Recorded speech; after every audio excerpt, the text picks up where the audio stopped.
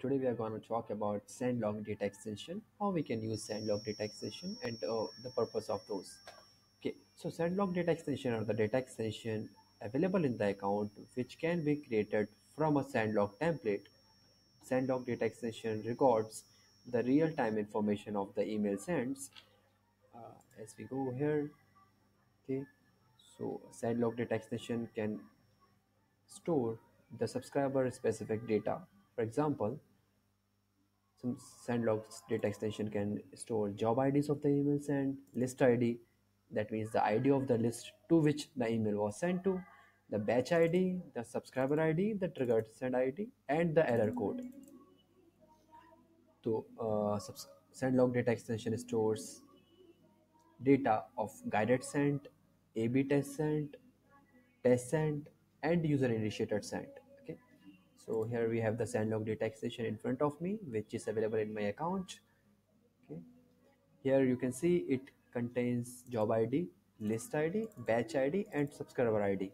The interesting thing to see here is it contains subscriber ID but not the email address or the subscriber key. Okay, so here to get the email address or the subscriber key of, let's say, a particular subscriber or of all of these subscribers, we can query this sandlog data extension against a data view, let's say underscore subscriber data view. We can join both subscriber ID in this data extension and email address in that data extension, and can create another data extension which will have both subscriber ID and the relevant email address or the subscriber key.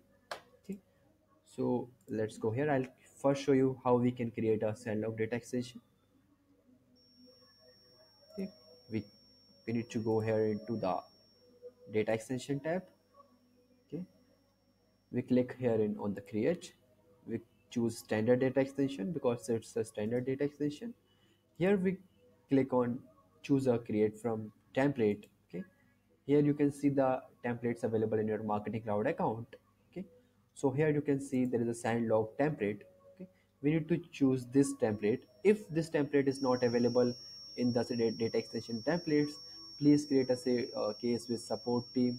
They will have it enabled for you from their end, or get in touch with your account executive. Okay, we need to choose this. Okay, so we not let's just go ahead.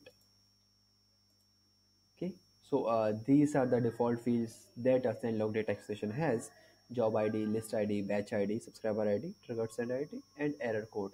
There's nothing else you need to do at this point. You will just click on create, and the data extension will be available in your account, which will store the data of all the email sends in real time. Okay, just like the data extension I have here. Okay, now I'm gonna show you how you can enable or disable the data store which gets stored in the sandlog data extension. As I told you, we can the guided send and test send and user initiated send, the data of all these sends get stored into this data extension. Let's go into a user initiated send. Okay,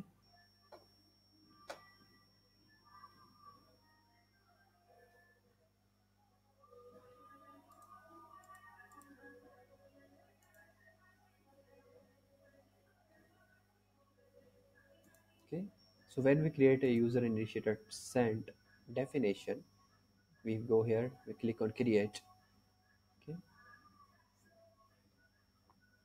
okay, when we create the user initiated send definition, you can see there is a checkbox which says enable send logging to this to a data extension. If it is checked, only then the data of the email sent will get stored into that send log data extension. If it's not checked, it will not get recorded into that data extension.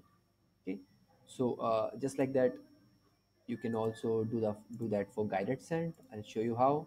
Let's say this is a test email that I have in my account. I go perform a send into of this email. Just write a test. Okay, I go select an audience.